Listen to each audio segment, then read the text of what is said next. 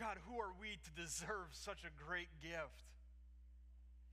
And you give this to us, not only freely, but relentlessly, speaking to us day by day. With every time the sun rises, we know that your faithfulness rises again. Every day when the sun sets, we know that you will carry us. Even as our heads hit the pillow, your sovereign power runs a hemisphere that we are unaware of. And so, God, if you can sustain us when we're not even paying attention, then I ask that you would speak to us now that we are. So, Father, open your word, open our hearts, and give us the grace to follow you. We pray for this in Jesus' name. Amen. If you have a Bible, you can open up to Galatians chapter 3. We're going to read verses 7 through 14. Words are going to be up on the screen. There's Bibles in front of you, probably on your phones too. So follow along however you would like, and then we'll read this passage. We'll come back and we'll kick it around a little bit. So Genesis chapter 3, starting in verse 7. Knowing then that it is those of faith who are sons of Abraham, and the scripture foreseeing that God would justify the Gentiles by faith, preached the gospel beforehand to Abraham, saying, in you shall all the nations be blessed. So then, those who are of faith are blessed along with Abraham, the man of faith. For all who rely on the works of the law are under a curse. For it is written, cursed be everyone who does not abide by all the things written in the book of the law and do them. Now it's evident that no one was justified before God by the law, for the righteous shall live by faith. But the law is not of faith, rather the one who does them, that is the one who follows the law, the one who does them shall live by them. Christ redeemed us from the curse of the law by becoming a curse for us. For it is written, cursed is everyone who is hanged on a tree, so that in Christ Jesus the blessing of Abraham might come to the Gentiles, so that we might receive the promised Spirit through faith. This passage is loaded. Understanding this passage will help us make sense of the entire Bible. One of the major themes that's packed into these 7 verses is a theme that is stretched across the entire Word of God, from Genesis to Revelation. And the theme is covenant. The covenant is contrasted with the curse in verses 10 through 12. Verse 10 sets this up by saying that all who rely on the law are under a curse. All who rely on the law are under a curse. They're not functioning within the covenant, they're under a curse. Why? Because if you want to try to make yourself right with God by following the law, then you need to follow the law flawlessly. If there is a law, then there is a lawgiver. And if there's a lawgiver, then we don't get to have a vote into what the law should be. We need to follow and obey the rules. So, if you want to make yourself right with God by following God's rules, then you need to obey the law flawlessly. You don't have another choice. But even still, I know that some may push against that a little bit and say, but aren't some sins worse than others? Doesn't committing some crimes carry a bigger consequence than committing other crimes? And in a sense, that's certainly true. But it doesn't solve the problem. I mean, really, the only way that we can solve the problem of perfection on our own is by trying to create loopholes that can try to get us around the law. So one potential solution then is to say, well, maybe God should lower his standards. God's a God of love. Maybe he should just lower what he requires of people. But is that a solution? Do you honestly want to serve and follow a God who is not completely just and simultaneously completely merciful. Do you want to follow a God who is less than perfect? I don't. Sounds kind of scary to me, actually. So then, maybe, the other option we could shoot for then is maybe we can lower our own standards. So maybe we can say God can't adjust his, maybe we should adjust ours.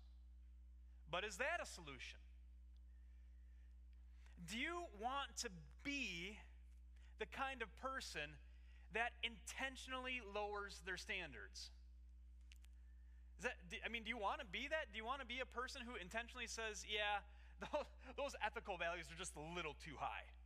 Those moral values are just a little too good. I don't think I want to be quite that good, so I'm going to settle for being like this good. Do you want to be that kind of person? A person of compromise like that? No. It's not going to help you. Lowering your standards isn't going to help you socially. It's not going to help you professionally. It's not going to help you psychologically. Trying to solve the problem of perfection through creating loopholes and lowering standards is not a solution at all. And this problem is only compounded by the way that Paul contrasts the law and faith, the curse and the covenant. Because this says, there's this clunky section in verses 11 and 12, and that's what this is trying to get after here. That the law and faith, the covenant and the curse, these are not just alternative ways of relating to God. It's not like some people choose to obey God by following rules, even though that's the essence of every religion. Follow the rules right and God will accept you. But trying to relate to God like that isn't just an alternative way to relate to God. And some people choose to relate to God through faith, some people through works. These aren't just different options, these are in contrast. They're completely opposite. They're in competition with each other. The law is inferior and has never been God's intention. Never. All the way back to Abraham.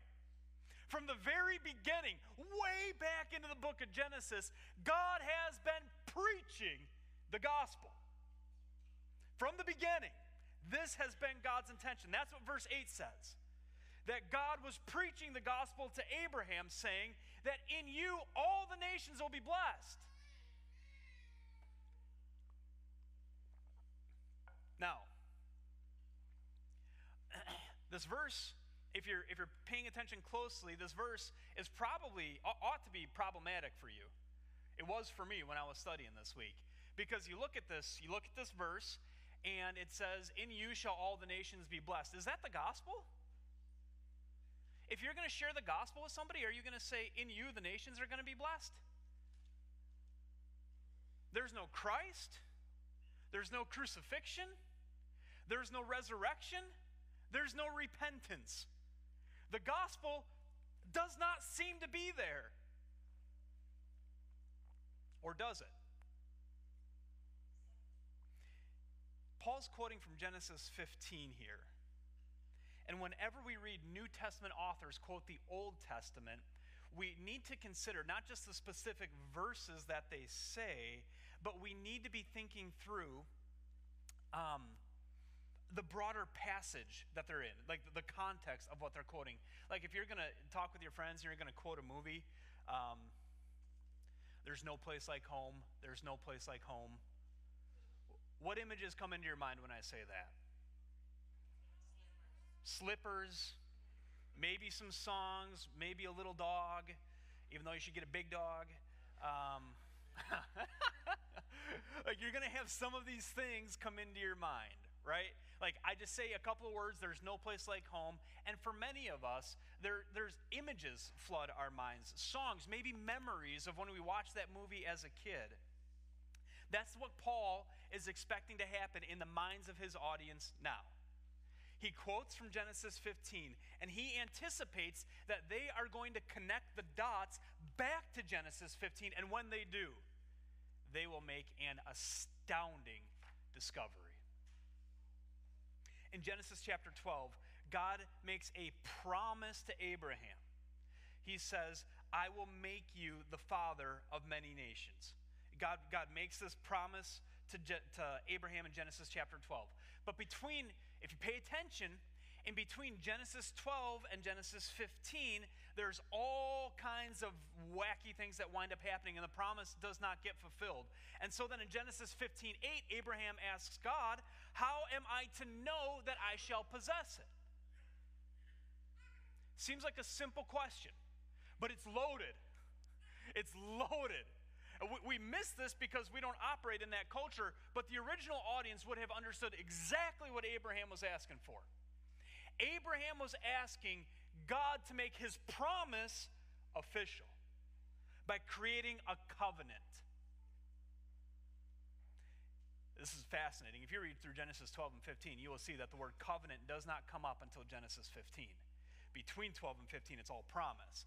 Genesis 15, we get to a covenant, apparently, because as we'll see in a second here, God concedes, and he goes through the ceremony of making a covenant with Abraham.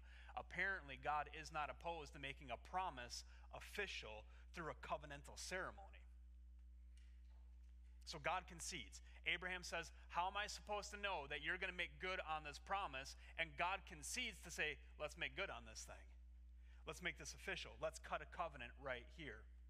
That's what happens in Genesis 15:9. Now, this is a weird story, but we'll try to clean it up. God said to Abraham, bring me a heifer, 3 years old. Now, wouldn't that be great? You pray, hey, God, can I have this or that? And the first thing he says is, bring me a cow. Bring me a heifer, 3 years old, a female goat, 3 years old, a ram, 3 years old, a turtle dove, and a young pigeon. That all made sense to them. I'm not going to get into it. And he brought him all of these, cut them in half, laid each half over against the other, but he didn't cut the birds in half. And when the birds of prey came down on the carcasses, Abram drove them all away. As the sun was going down, a deep sleep fell on Abram, and behold, a dreadful and great darkness fell upon him. Skipping down to verse 17. When the sun had gone down and it was dark, behold, a smoking fire pot and a flaming torch passed between the pieces. On that day, the Lord made a covenant with Abram, saying, to your offspring I will give this land.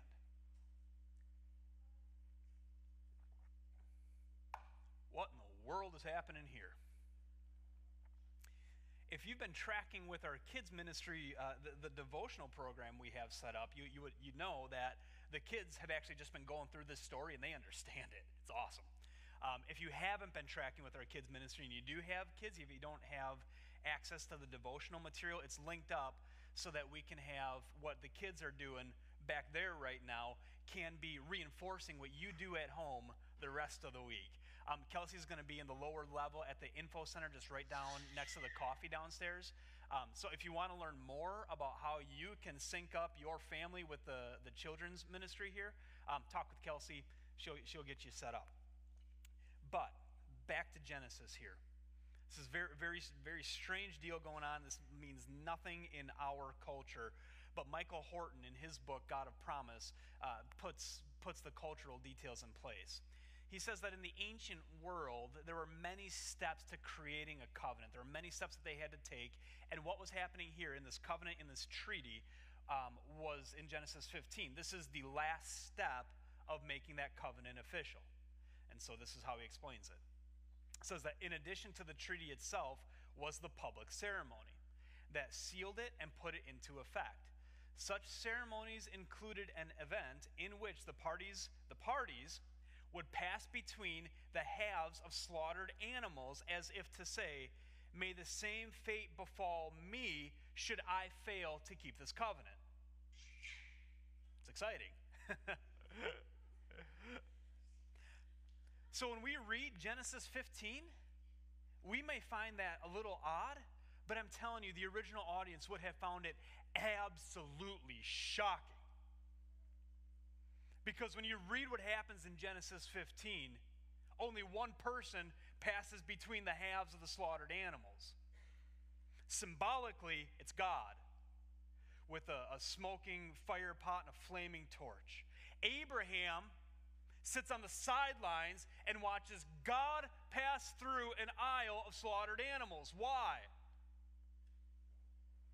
Because God is saying to Abraham, and according to this passage, God is saying to Abraham and to us, may this fate befall me, should anything hinder this covenant being fulfilled.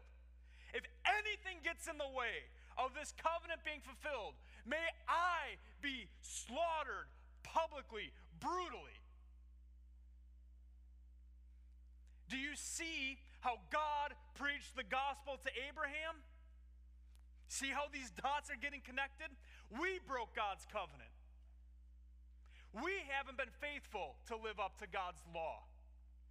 We have wavered in our faith, and we haven't been faithful in our affections.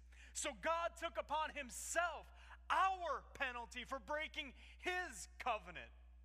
Because Jesus didn't just walk through an aisle of slaughtered animals, he walked up the hill of Calvary to be sacrificed in our place.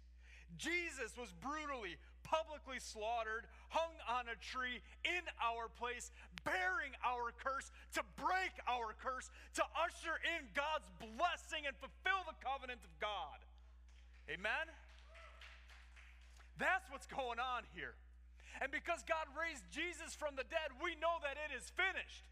The covenant has been fulfilled. The curse has been broken. Death itself has been conquered. God has done it all. God created Abraham and he created you. God called Abraham and he called you. God fulfilled his covenant with Abraham and his covenant with you.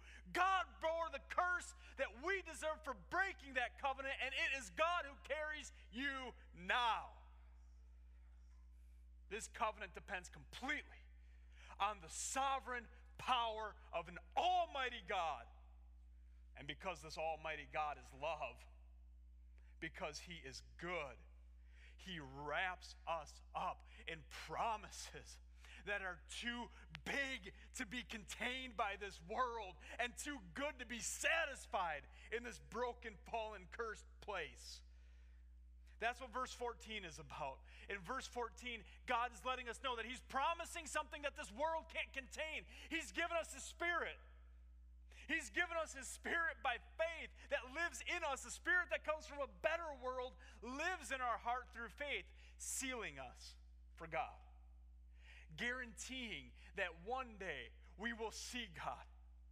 We will see God. He began it, he will carry us, and he will finish it.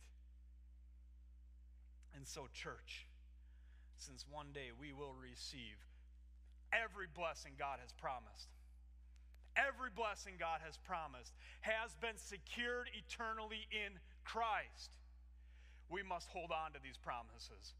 Now, just because some charlatan preachers abuse the promises of God does not mean that we shouldn't enjoy the promises God has given us or look forward to the way that he intends to fulfill them. God's promises are too big to be satisfied by anything in this world. Consider Abraham. Abraham would have settled for one baby, but God is going to make him the father of many nations. Abraham would have settled for a sliver of desert land, but according to Matthew 5:5, the meek shall inherit the earth. And according to Hebrews 11, Abraham wasn't going to be able to fully receive any of this because God had something better for Abraham and something better for us, so that with Abraham together we could experience something that the law cannot earn and this world cannot contain: eternal paradise. And so for you,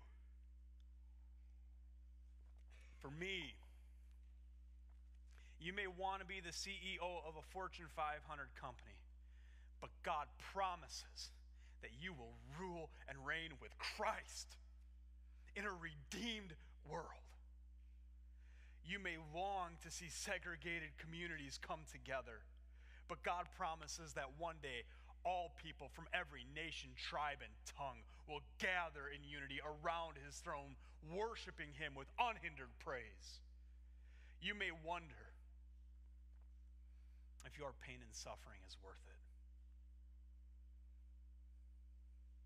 But God promises that not one tear will be wasted.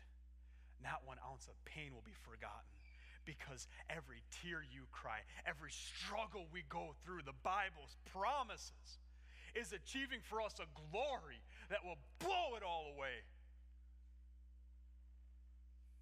Your heart may ache to find true love.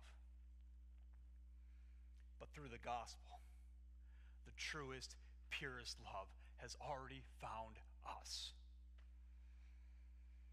So, we can go out into this world with hope, because our hope isn't in this world. Our hope is in a better world. So we don't have to settle for promises that could be satisfied in this place. So this isn't our home. It's not supposed to be perfect. And if we try to make it perfect, we're going to be wasting the resources God has given us.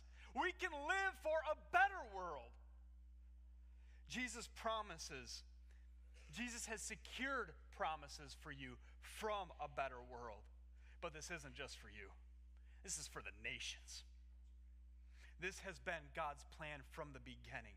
And when we live this out intentionally going with the love of God across the world and across the street to share how much God loves the people who do not yet know how much God loves them, we can see more and more of this promise being fulfilled. And when we intentionally embrace people who are different from us, we demonstrate to a watching world that the gospel has the power to heal and reconcile all people, because through Christ, all people can be reconciled to God. And so we embrace each other. We embrace people who are different than us because God has embraced us. And when we do that, we demonstrate to a watching world that not only do we believe Jesus is alive, but he's powerful. He's active right now in this place in your life. And this morning, we have an opportunity to put this all into motion by celebrating communion. Jesus set this up, even talking about the covenant, Mark 14:22. And as they were eating, he took bread, and after blessing it, he broke it, and he gave it to them and said, "Take this, my body." And he took a cup. And when he had given thanks to them, and they all drank it, he said to them, "This is my blood of the covenant, which is poured out for many." So we're going to put this into motion today. We're going to put the celebration of this covenant into motion today by celebrating the Lord's Supper, by celebrating communion. Now, this is a time for those who are in covenant with Christ through the gospel. You don't have to be in covenant with Imago Dei Church, but you do have to be in covenant with God through Christ to celebrate communion, because that's what this is about. This is an opportunity for those who are in this covenant, who have received the sacrifice that Jesus paid for them. If you're not there yet, but you want to be, take that step today. Do it now. Give your heart to God and know that God will give you bigger promises than you would dare to ask for. Turn to God in your heart and do it now. Just like we've been talking about, this isn't about how well you perform. The law and faith are in contrast to each other. This is about letting go of your performance and holding on to Christ's. So if you want to make that decision, do it today. If you're not sure about that, that's all right. Know that we are so glad that you are here, and we hope that you keep on coming back and examining what God may have for you. But this is a time, communion is a time for those who are in covenant with God through Christ. So the way we celebrate communion around here, it's a little bit different than you may be accustomed to if you've done this before. When we celebrate communion here, you'll come up the center aisle. When you get to the table, you'll be served by the person in front of you. After you have been served, you'll turn around and serve the person behind you. and then you'll exit out the side aisles. I love this. I love the way God has let us do this, because when we celebrate communion this way, we get to live out what God has told us to do. We get to receive the gospel again. We get to extend the gospel to the person behind us. We get to watch somebody else receive the gospel. We get to go back to our seats and sing songs. It's heavenly. It's heavenly. This reminds me of maybe what the procession in heaven is going to be like, where we're going to watch people come to the throne of God and say, thank you. And we're going to watch, and we're going to sing, and we're going to praise, and Jesus will be glorified. We get to do that right now. Right now. So I'm going to pray. The band is going to come up. We're going to sing. We're going to celebrate communion. When your heart is prepared, come on up. If there's sin you need to confess, confess it. This isn't about your performance. It's about Christ's. If there's promises you haven't grabbed from God, know that Jesus has died in your place. God is yours. Would he who gave up his own son withhold any good thing from you? Let's let our doubts turn into faith and praise now. Let me pray. God, thank you. Thank you that we can worship you. Thank you that we can praise you.